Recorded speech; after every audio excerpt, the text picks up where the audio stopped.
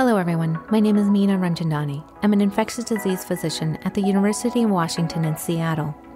This podcast is dedicated to an STD literature review for healthcare professionals who are interested in remaining up to date on the diagnosis, management, and prevention of STDs.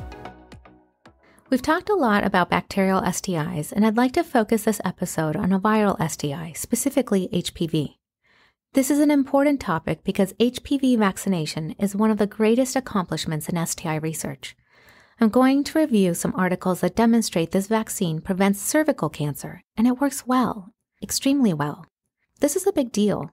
We don't have many preventative measures for malignancies. There are hundreds of types of HPV, with about 40 types that are spread through sexual contact. In 2006, the U.S. FDA approved the first HPV vaccine. It was a quadrivalent HPV vaccine called Gardasil. And this vaccine provides protection against HPV types 6, 11, 16, and 18, which causes about 70% of cervical cancers and about 90% of genital warts. In 2009, the FDA approved a second HPV vaccine, a bivalent vaccine known as Cervical, that protects against types HPV 16 and 18.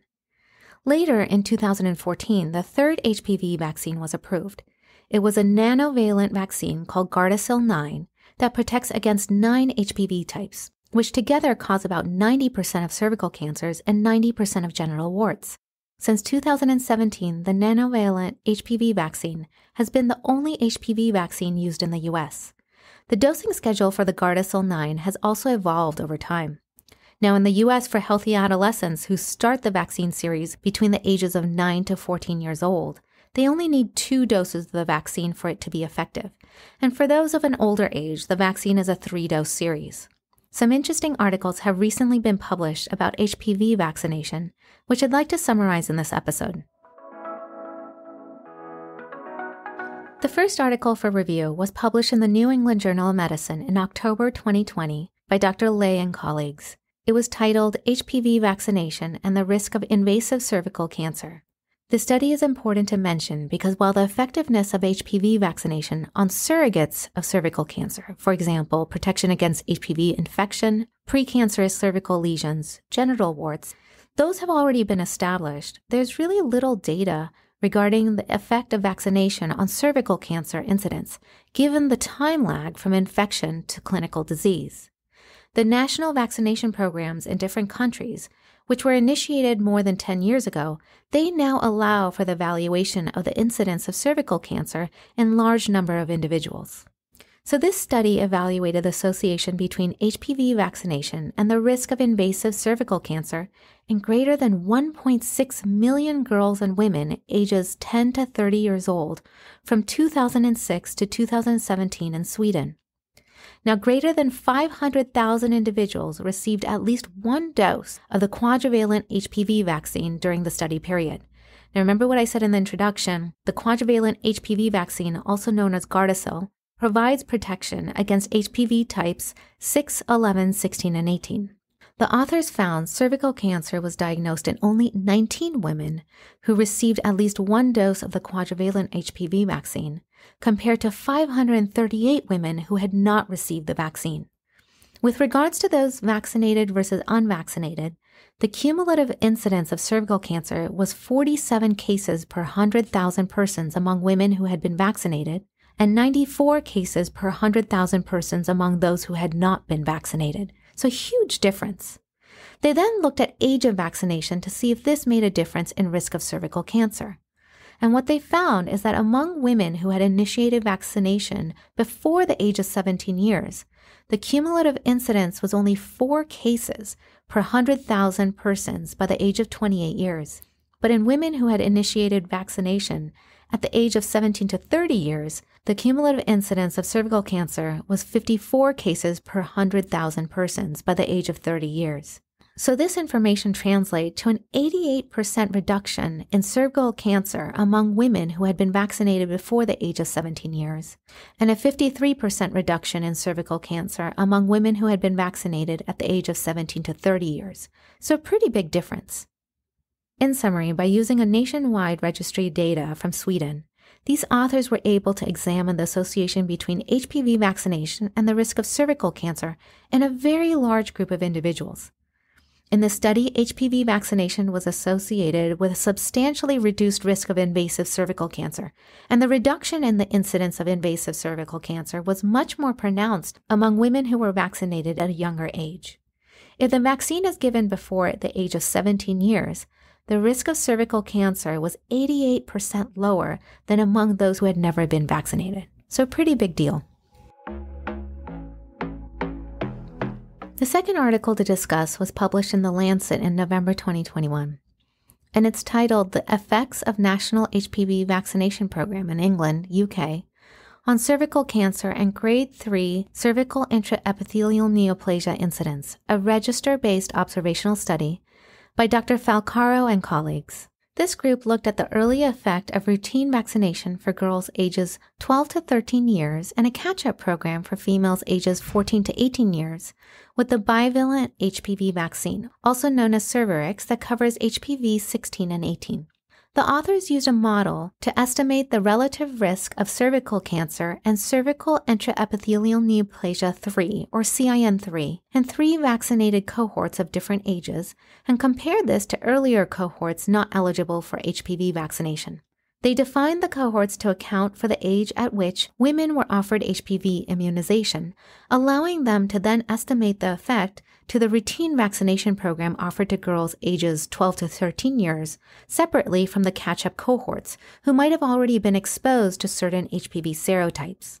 They found that the estimated relative reduction in cervical cancer rates by age at when the vaccine was offered were 34% for ages 16 to 18 years, 62% for ages 14 to 16 years, and 87% for ages 12 to 13 years compared with the reference unvaccinated cohort.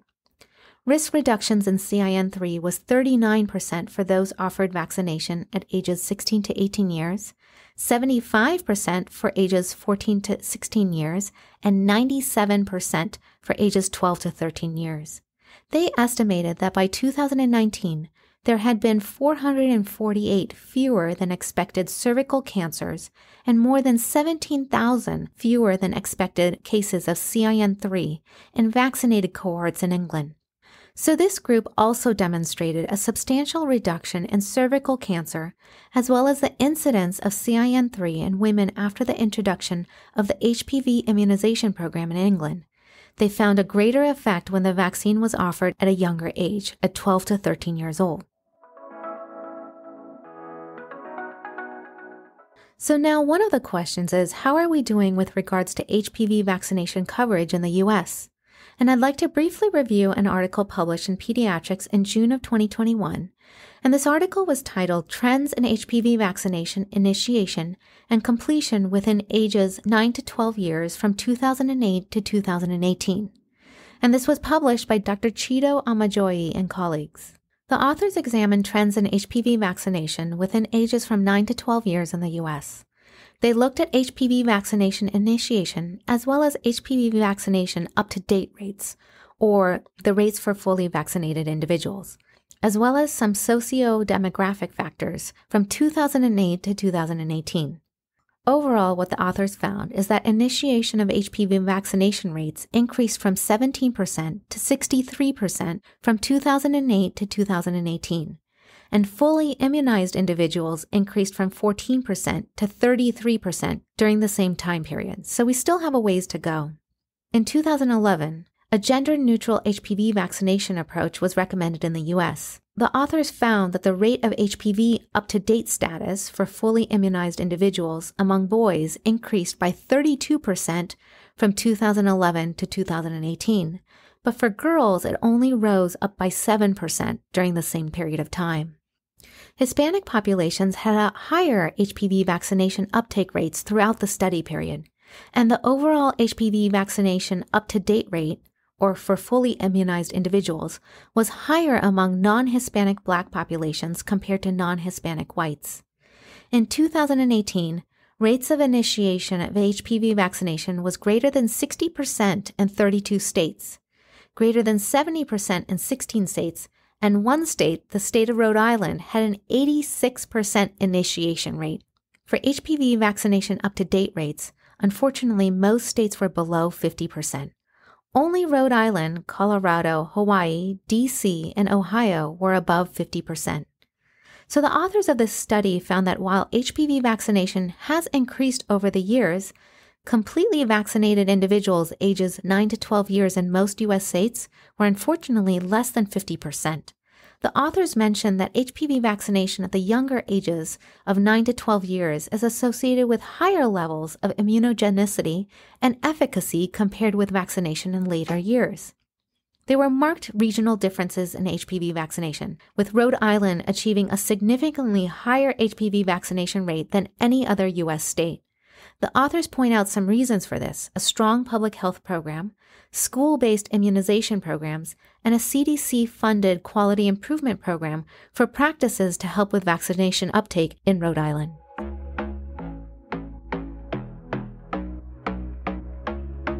There are also emerging data that HPV vaccination reduces the risk of genital warts, anal intraepithelial neoplasia, and anal cancer in men.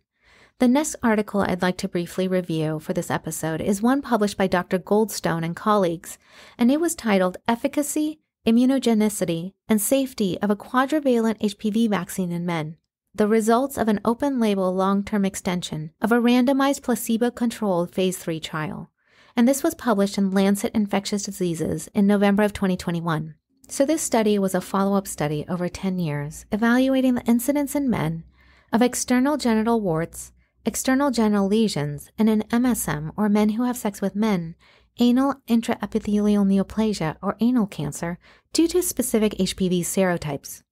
These men were originally enrolled in a randomized placebo-controlled study for the quadrivalent HPV vaccine. There were 1,800, actually over 1,800 participants who enrolled in the long-term follow-up study. 936 were part of the early vaccination group, and 867 were part of the catch-up vaccination group. These were participants who were originally in the placebo group in the original study, and then offered the quadrivalent HPV vaccine at the end of the base study. In the early vaccine group, the incidence per 10,000 person years of external genital warts related to HPV 6 or 11 was 0, versus 137 in the placebo group, and they used data from the original base study to make that comparison. For external genital lesions related to HPV 6, 11, 16, or 18, it was 0 versus 140. And in MSM for anal intraepithelial neoplasia, or anal cancer, the incidence was 21 versus 906. Participants in the catch-up vaccination group also had no new genital warts and a lower incidence of anal intraepithelial neoplasia, or anal cancer, compared with during the base study, before the HPV vaccine was administered. So in summary, the authors found in this study that HPV vaccination elicits long-term protection from HPV-related diseases in men. Although early vaccination before HPV exposure is optimal, catch-up vaccination is also beneficial in protecting against new HPV infections as well as resultant disease. To conclude, I'd like to summarize some key points from this session.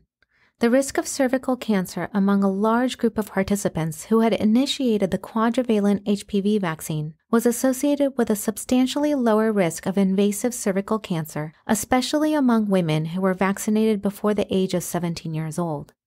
A routine vaccination program in England showed a reduction of cervical cancer and incidence of cervical intraepithelial neoplasia with the bivalent HPV vaccine, with more of an effect when the vaccine was offered from the ages of 12 to 13 years. While in the U.S. we've increased our rates of HPV vaccination since 2008, completely vaccinated individuals ages 9 to 12 years is less than 50% in most states. Rhode Island seems to have a successful model for HPV vaccination which we can learn from. In a 10-year follow-up study, men who received HPV vaccination had a lower incidence of HPV-related diseases, even if they received the vaccine as part of a catch-up program.